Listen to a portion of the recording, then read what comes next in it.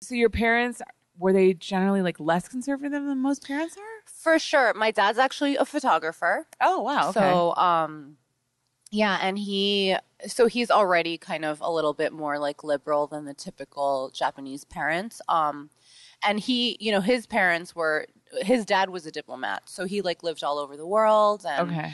I think he just like kind of has a different outlook than like your average Asian stereotypical parent. And then my mom is, she like kind of works in like PR. Mm-hmm. So she's also kind of like a different kind of. So they work parent. in entertainment. Kind of. Yeah, kind of. I never really looked at it like that, but yeah, I guess. Yeah.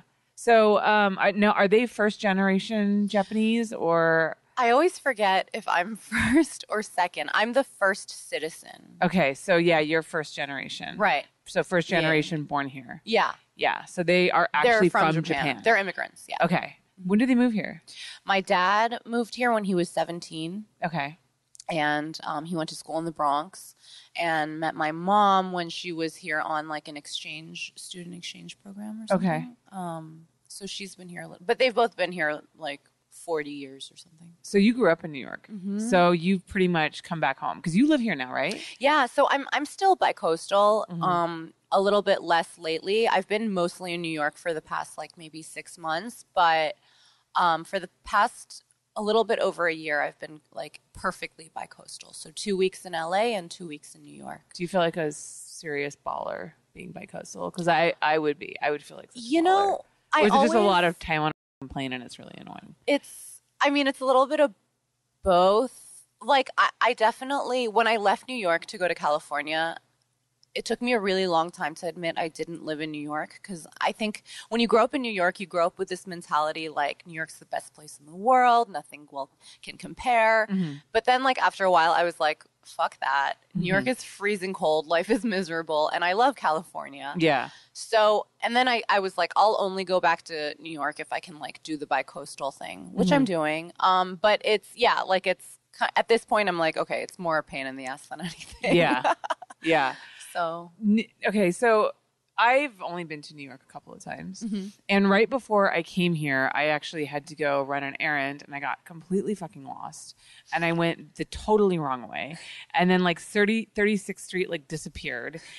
And I just like, I was so frustrated. And like every time I would ask someone for directions, they would look at me like I was retarded because you guys like have straight streets and they all go a certain way and they're numbered. So like it shouldn't be easy to get lost in New York, but I got lost in New York. So, and I also want to ask, like, do you just get used to the honking? Because it is constant honking. Yeah. Does it become like a song? It's not even a song. It's not even background noise. I just don't hear it. Like even, and this is something I noticed when I moved out to LA, is like there will be like a dog barking for so long and people will be like, oh, that's driving me nuts. And like I literally don't even notice it until someone says something. So I think noise is just something I'm used to. Speaking of, don't you have candles, stripper candles? Yeah, I stopped making them.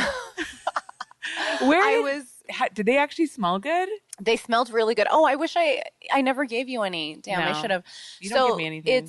It started because like I'm obsessed with candles. Like I have one time I went around my house in LA and I counted all the candles on display and I had 86. Oh my God. And that's like not including my backup ones that I had put away. Yeah. So, and then my friend started a candle company called The 100th Acre. And I was like, oh, show me how to make candles and then I'll never have to buy candles ever again. Yeah. So I learned how, and then like as I was making them as a hobby, like we were saying, I was like, how can I make money from this? So I turned it into like, okay, I'm going to make candles and sell them. And it just like totally got out of hand. And it's right when I got my job in Barstool in New York. So it became this thing where like half the time I was in New York, and then the other half of the time I was in LA waking up at 6 a.m. making candles until I went to bed at 10 p.m. And like that was all I was doing in California. Oh my God. So I just like completely burned myself out, and now I never want to look at a candle ever again. So do you not have 86 candles in your New York apartment now? I mean, I have a lot of candles, I'm not going to lie, but I buy them now. Do you have the candles that have the timers on them that like turn on at a certain time, the fake candles? Oh, no. I'm a total like real I'm candle a candle girl. snob. Yeah, like I am anti-fake candles. I'm like that with flowers. I hate fake flowers. Yeah. They really disturb me. Yeah. I'm on fake fruit. Yeah, fake fruit is what the the worst. fuck is that? Like that is just some bullshit. Like either you have produce or you don't. Yeah. Why do you need to have fake produce? It also looks incredibly fake. Yeah, it's clear. I mean, I've seen some fake flowers that look like maybe they could be, but like, come on. Yeah, it's like a principle thing, right? Yeah, like, I do like my fake candles though that turn on, and I do have a lot of real ones too. But yeah.